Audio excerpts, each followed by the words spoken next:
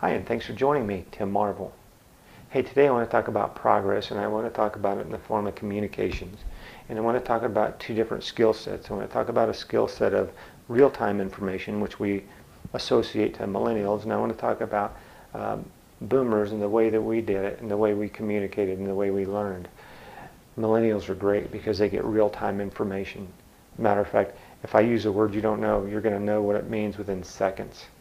As a baby boomer, what we did was, if somebody used a word we didn't know, you know what we did? We went to a friend or we went to the dictionary and we looked it up.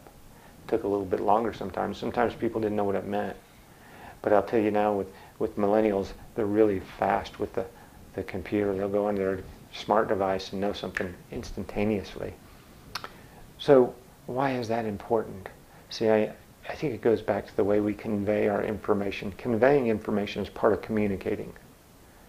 So when I say that, let's take it one step further, something that's really important to everybody that's listening. If I go interview, and I'm a millennial, and all I know is how to use my devices to communicate, that's my strongest form of communications, I may cost myself a really good job. So there's two challenges here. If you're a millennial, you need to go out, try to strike up conversations with strangers. Just get comfortable with that.